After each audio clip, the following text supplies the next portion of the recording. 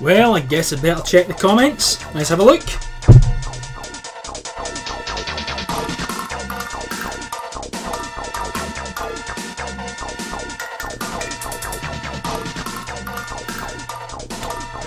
I'll tell you what, this guy's that insane, I'm going to phone the doctor, okay? And just check, okay? Hi there. Hi, it's me. Yeah, I just emailed you a screenshot. Did you get it? Yeah, I mean, what is your diagnosis on that guy? What do you think? Because that's pretty, yeah, it's pretty, yeah. So, what do you... And you're sure about that? 100%? Definitely. Okay. Small penis syndrome. I thought so. Anyway, thanks for that. Yeah. Small penis syndrome. Who would have thought? What a surprise. Poor guy. Poor guy.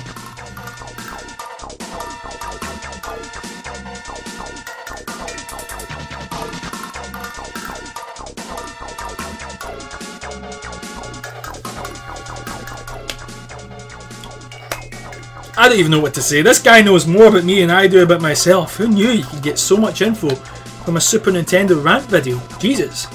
You know, this isn't... He's a creative genius and he's got amazing skills. Or he's just insane. Either way, I don't want to miss out on an opportunity like this. Hi, is that Forbes magazine? Listen, there's this amazing guy. Total success story. You have to do an article on him, okay? You ready? Good, let's get started.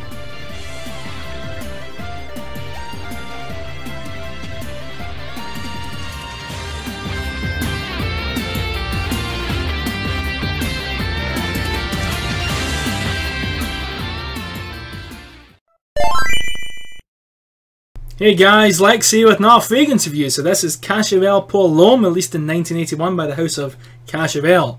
Now I'm only kidding, it was Givenchy. They just put Cacharel there to take the piss, you know, to laugh and go, ah, I thought it was Cacharel. Dicks. So I got this one. This is a 50ml bottle, and this is a, I'm not sure if it's a later version. This isn't a vintage. But this one was a really weird sort of scent. I saw it cheap and I'd heard good reviews, so I thought, hey, I'll just buy it. So let's get a good look at the bottle design. Turn off the shitty autofocus. Adjust the camera and let's have a look. So Cacharel pour L'Homme there. Plastic, this part here, it's not metal. Plastic cap. It is pretty cheap presentation wise. 50ml eau de toilette, made in France, blah blah blah. Not really much in the bottom, and that's about it. Basic as it gets, but it's got a nice sort of charm to it. It's almost got a sort of what are those scooters, you know, those old Italian scooters? Sounds weird. Kind of reminds me a bit of them, the style. So let's talk about the sprayer first. Let's go on. How's this one spray? Really good sprayer. I really like this one. It just works. One big whoosh comes out. It just does the job. So how's this one smell? Well, as usual, since I suck at notes, I'm going to read it off Fragranticus. So blah blah blah. Let's see. This is a ton of notes. Let me water my mouth here. It creates unusual... Designed by Go, can't pronounce that. Creates unusual symbioses of nutmeg, ylang, carnation, lavender and lotus. Its perfume is opened with notes of bergamot, sage, nutmeg and lavender, followed by a heart of ylang, lotus, geranium and carnation. What a carnation. Carnage. And closed with the warm base of amber, cedar, vetiver and fir. Okay, I'm just going to say it smells nice. I'm kidding. So, smell wise, it really that sort of nutmeggy bit, citrusy. It's got a sort of citrusy vibe. I mean, from what I can see in the notes here, top ones are nutmeg. That's coming in. Bergamot. So that's what that is, bergamot. Damn, I just called that, you know, citrus, lemon, lime stuff, you know. That's what it's called. Damn, I just called it lime, citrus. But that's what it's like, citrus, nutmeg.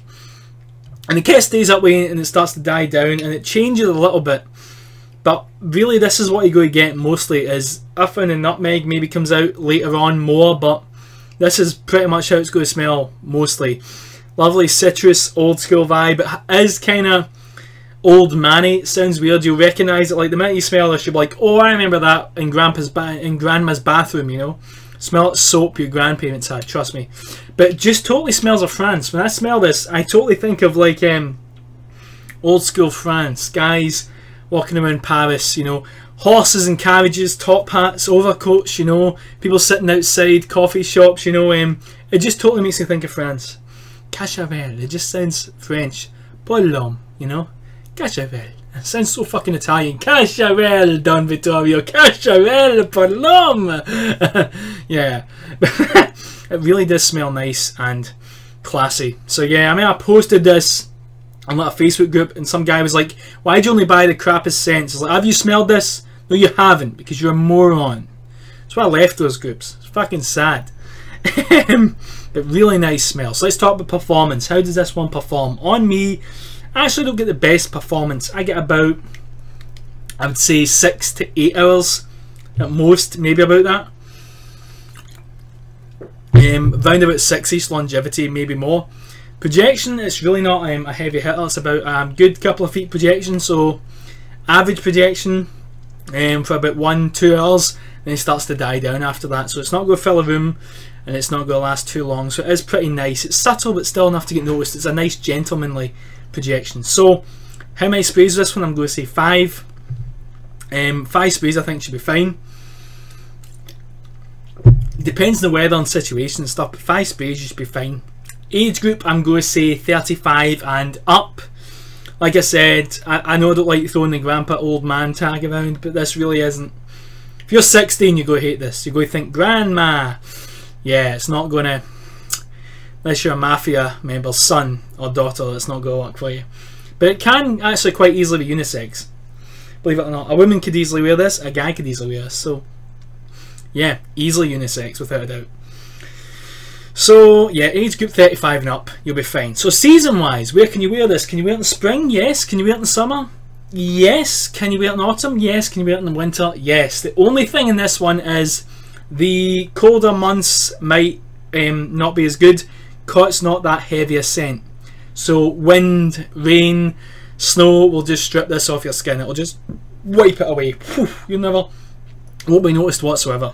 Spring and summer, this really shines. Preferably spring. When you smell this, you'll just think of a cold spring day. Smell. I mean, when you smell it, you'll be like, oh, I get what it means now. Trust me. Summer, yes. Here's how you wear it in summer. Spray. Spray. Maybe even spray in that shoe. Don't be giving it all. The nutmeg is so cloying. Yeah, it's your fucking problem, dick. Anyway, but spring is the one I recommend for this, really. Can be worn in summer, but spring, this is, you'll see what I mean when you smell it. You'll be like, oh, cold spring day, Paris, you know, overcoat, top hat. Trust me, it's insane, but it's totally what I think of. So let's move on to situation wise. Where can you wear this? Can you wear it to work? Yes. Can you wear it on a date? Goddamn throat. Let me take a mint. This is terrible. My throat was fine and then suddenly turning it up on me.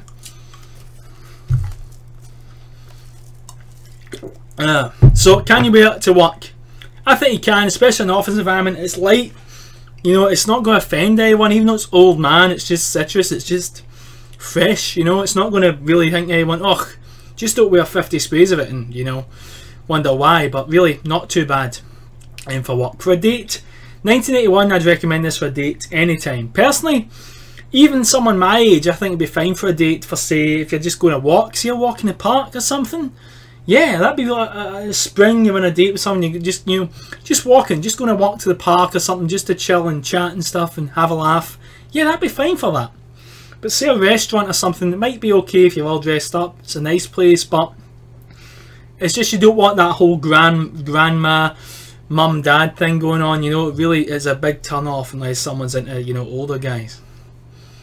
Oh yeah, I'm 23, I'm not 16. I'm kidding. I'm fucking insane. What do you think of that? Does that turn you on? Christian Grey's getting nothing in me. But yeah, for a date, maybe, it depends. But to play it safe, I would say no. Clubbing, definitely no. Just when you smell this, you'll see why. It's not a clubbing scent. I mean, I mentioned fucking horses and carriages. I mean, come on, no. Maybe to the ball if you're Cinderella or some shit, but not to club, no. Now, formal wear, you've got a suit, you've got an anniversary, a wedding, something special like that. Yes, formally this will be fine.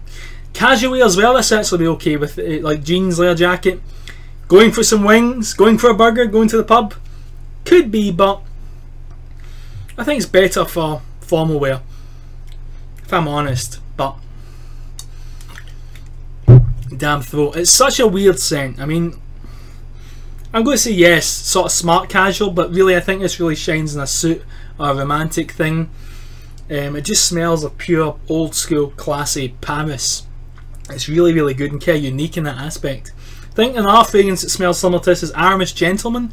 I believe it's been a while since I smelled it. When I sniffed it, it smelled more like a watered down version of this, Aramis Gentleman. But yeah, I prefer this. So that pretty much sums this one up. Really nice scent, a nice gem if you're into old school scents and you want something that's a Cacharel, sort of in Chanel territory. Smell wise, it's got the whole Chanel thing going on, in my opinion. So if you want something different, you want something new to try, I highly recommend Cacharel Pour L'Homme. It's quite a unique scent, and it's not like other scents you'd expect from 1981. It's certainly not like Draco Noir or Quorum or anything like that. It's quite a nice pleasant scent, and I recommend you pick it up. It can be had pretty cheap as well. So yeah, I hope you guys enjoyed this review. If you have any questions, leave them in the comments. Send me a YouTube message. If you're lucky enough to not have a Google Plus account, you can contact me on Facebook, send me a message there. And as always, keep on smelling fly.